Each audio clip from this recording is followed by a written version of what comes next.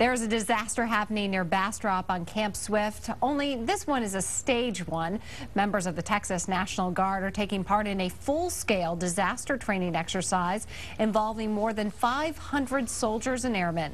Our Chris Sadeghi has been out there since it all started this morning when we saw him at 6 a.m. live with us. Give us more on how this operation's going. Hi, Chris. Hello, Kate. Over here to my right, you'll see just an old abandoned building. But for today, this is a school filled with children that was hit by a tanker truck. And if you look back over this way, you will see the appropriate response from the National Guard. Now, this is an awful scenario to envision, but this unit is trying to become certified at being prepared to handle the worst. And we have video from earlier that shows when they first arrived on this stage scene, you will see the hazmat gear out as they try to carefully inspect what kind of chemical had been spilt, how toxic it may have been, everything they would do if this were a real-life situation.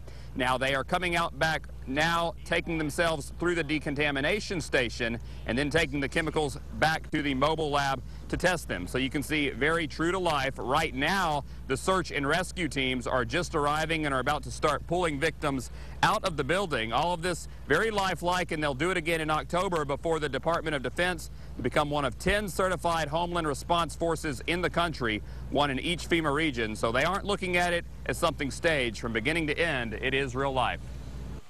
They're on call 360 days a year, every day.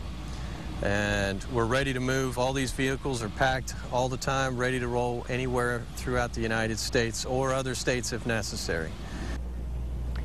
And you can see just how many people are taking part in this practice exercise. More than 500 soldiers and airmen getting together now, starting to begin the next stage of this practice. Now they set a very high bar for this type of unit. If any disaster happens anywhere in their region, no matter where they may be, they have 6 to 12 hours to respond. That's a high bar set, but that's the bar that will save lives and what they're practicing here today. We're live at Camp Swift. Chris Sadeghi, KXAN News.